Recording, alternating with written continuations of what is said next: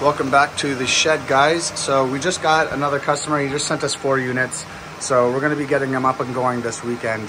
Right now, what we're going to have to do on the weekend is we're going to have to expand our networking. So we've got a 24 port here. We've got a 16 port here that's completely filled.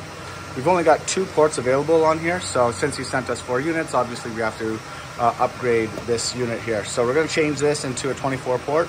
Just basically replicate this up here, which will give us an additional 8 ports, minus his 4 gives us an additional 4 ports. So we're gonna be doing that networking and setting up his units here. That will cap off that circuit for power. This one's using 24 amps and this one will be using 24 amps once we get these 4 units up and going.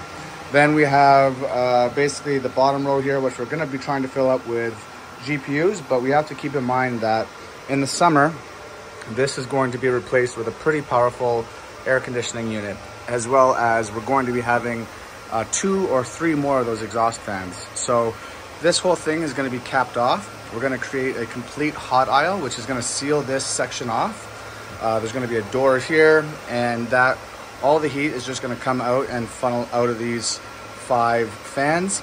And then we're going to have a huge AC unit here that's going to be cooling the air basically outside and in front of this. So that's for another day to design, but we have all the stuff we need and we have all the data that we need in order to cool down this during the hot summer winter. So stay tuned, guys. I hope you enjoy these little updates.